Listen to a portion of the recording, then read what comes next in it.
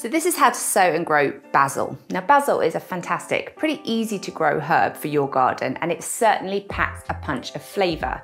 Now there's all sorts of different colours and growth habits, from green through to really dark purple, almost black, very small leafed varieties, frilly varieties, giant leaf varieties, and there's all different flavours as well, from Thai basil, cinnamon basil, lime basil, all sorts of exciting things for you to try. Now this is a heat-loving plant, so you're going to want to start it either indoors or much later in the season, towards the end of March, for it to be able to work if you're going to grow it outside in a greenhouse. Now the seed of basil is quite small, so it's easiest probably to use the pricking out method when you're propagating basil. And we've got a whole nother video that tells you exactly what you're doing with that. Now you're going to want to fill a small pot with compost to about 1.5 centimetres below the rim. And then you're going to take your basil seed and you're just going to sprinkle it onto the surface of that compost.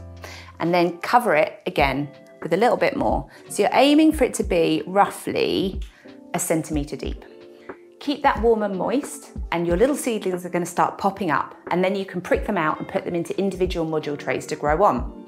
And you want to keep that in a nice warm position until you're ready to plant it out after all risk of frost has passed. And basil is a heat-loving plant, remember, so it's going to want a sunny, sheltered position, or you can grow it in a greenhouse or a polytunnel.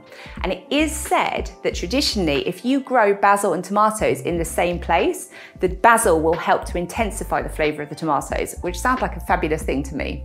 Now, once your plants get to about 20 centimetres high or so, or they have 2 sets of leaves, you're going to want to pinch out the top. That basically means just remove the little growing tip.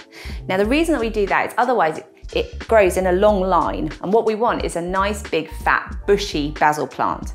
Now if you pinch out the top at this stage, it's going to start to grow more branches all the way down that stem from every single leaf apex. And once you've planted your basil out into its final position, keep harvesting from it regularly.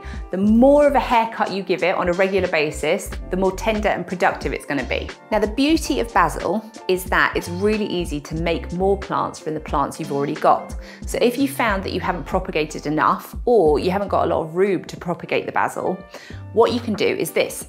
You take some cuttings from your plants, strip off the bottom leaves, so that you've just got a little set of leaves on top, and then put them in water.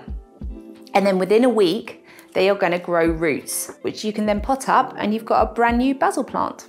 So if you'd like to have a go at growing basil, check out our seed range at shegrowsveg.com.